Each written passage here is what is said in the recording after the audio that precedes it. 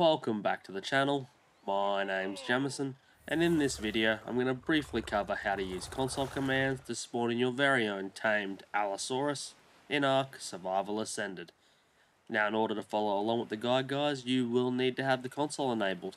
If you don't know how to do this, or you've simply forgotten, I'll link a video up in the right hand corner that'll explain how to get it up and running.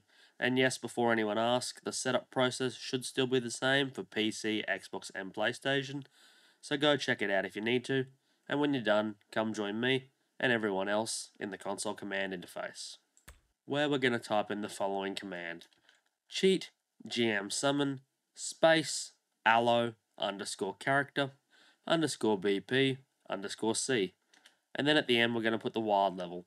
And what this simply means is the game's going to spawn in an allo and apply a perfect taming bonus or a 50% bonus, so it'll be whatever level you type here plus 50% of that number on top again as your end result. So if you put in 100, you'll get a 150 with that bonus. For the sake of the video, I'm going to type 150, which will spawn us in a 225, which is the max level you could get if you tamed it legitimately. So if you're trying to pull a sneaky one on your own private server and not have your friends notice, don't go higher than 150. But if you're doing it for shits and giggles, put out whatever number you want, and then hit enter.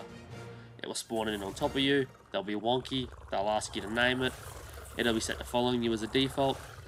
Couple things to note about the command, guys, is you've got no control over what colour allo you'll get.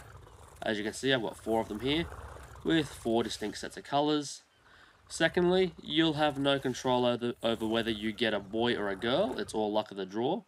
And thirdly, you've got no control over what stats the levels go into. You'll get the level you ask for, but you'll have no idea whether it favours melee, stamina, weight capacity, or has a derp stat like oxygen. It's all random.